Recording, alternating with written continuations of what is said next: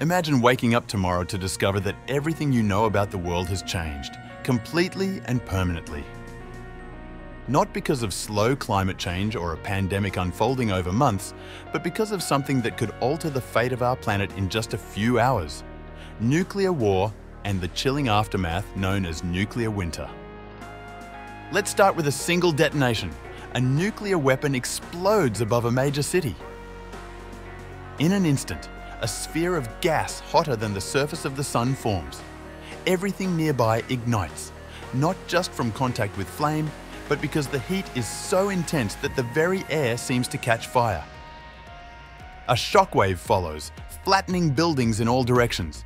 But this destruction, as horrifying as it is only the beginning. The fires that follow are on another level entirely. Fueled by everything combustible, buildings, forests, fuel, even people, they merge into what scientists call a firestorm. This is no ordinary blaze. The intense heat creates its own wind system, pulling in oxygen from miles around and feeding the inferno. These firestorms are capable of consuming entire cities, generating immense amounts of black soot and smoke dot. What happens next takes the disaster global. This soot doesn't stay near the ground or fall with the rain. It rises far above the weather systems we know, into the stratosphere, where there's no rain to wash it down and no wind to disperse it. Instead, it spreads, slowly circling the Earth and forming a dark veil that blocks sunlight from reaching the surface. Now imagine this happening not just once, but hundreds of times. In a large-scale nuclear conflict, thousands of warheads could be detonated, creating hundreds of firestorms. Scientists estimate that such a war could inject up to 150 million tons of soot into the upper atmosphere. The consequences begin within days. Less sunlight reaches Earth's surface, temperatures drop rapidly. It's not like flipping a switch into total darkness, but the effect is devastating. Crops begin to fail. Ecosystems destabilize. Climate zones shift almost overnight. This is nuclear winter, a global climate catastrophe caused not by the bombs themselves, but by the smoke and soot they produce. And it's faster and more deadly than anything modern agriculture or society can adapt to. The seasons become unpredictable. Winters grow longer and colder. Summers become short and bitter if they arrive at all. Rainfall drops. Oceans cool. Evaporation slows. All of this disrupts the food systems we rely on. Most of the world's population lives in the mid-latitudes, the temperate regions where our most productive farmland lies: the Great Plains, Europe, Ukraine, parts of China and India. These are the breadbaskets of the world. But in a nuclear winter scenario, these regions would face years of freezing temperatures, making food production nearly impossible. Even if the land was still farmable, the global food system is fragile. Modern agriculture depends on fuel, fertilizers, machinery, and stable infrastructure. After a major war, those supply chains would likely collapse. Without them, farming on any significant scale becomes extremely difficult, even in areas less directly affected by the blasts. At that point, survival becomes a question of math. How much food is left and how many people need to eat? The answer is grim. The world only stores a few weeks' worth of food at any given time. When that runs out, mass starvation begins.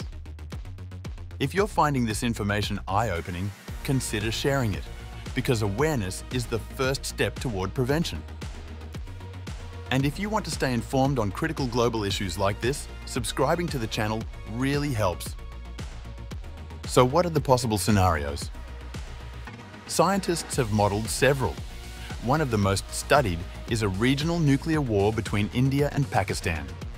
These countries have ongoing tensions and growing nuclear stockpiles. Even a limited exchange, say around 100 weapons, could kill over 27 million people in the first few hours. The fires would send enough soot into the atmosphere to cause a nuclear autumn, a milder but still dangerous form of climate disruption. global food production could drop by 10–15%, potentially starving up to 250 million people. If the war were larger, several hundred warheads, the situation becomes much worse.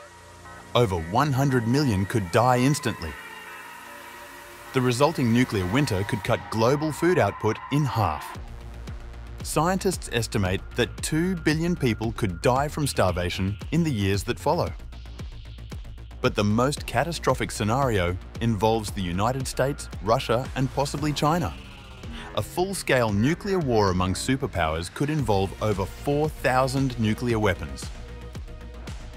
This would kill hundreds of millions immediately and plunge the world into a full nuclear winter. In this scenario, global food production could drop by 90%. Virtually no crops would survive. Some countries might fare better, Australia, New Zealand, Argentina, largely because of geography. They're in the southern hemisphere, further from likely conflict zones, and their winters would be less severe.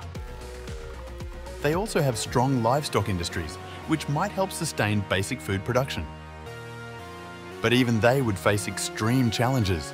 International trade would collapse, and food exports would likely stop completely. What about recovery? Eventually, yes, the atmosphere would clear. The soot would settle out over 7 to 10 years, and temperatures would slowly return to normal. But the long-term damage, both to the climate and to human civilization, would be immense. Infrastructure would be destroyed, economies shattered, entire generations traumatized. And the biggest question of all remains, would we learn from it? Would the survivors, if any, rebuild a wiser, more peaceful civilization? Or would the cycle of destruction begin again? The terrifying reality is that nuclear winter isn't science fiction. It's a scientifically supported phenomenon, backed by decades of climate modelling, atmospheric research, and historical firestorm data, from Hiroshima to modern simulations. The technology that could trigger it exists today, and the global tensions that could ignite it are very real. The good news? Nuclear winter isn't inevitable. It only happens if we allow nuclear war to happen. That means prevention, diplomacy, treaties, and above all, public awareness. Understanding this threat isn't about fear. It's about responsibility. We need to know the stakes so we can push for disarmament, smarter policies, and leaders who value peace over power. The choice is ours, and the time to act is now before it's too late. If this video helped you understand what's really at risk, please show your support by liking it and subscribing to the channel. Turn on notifications so you won't miss more content that truly matters. Thanks for watching, and remember, knowledge is the first step toward making a difference.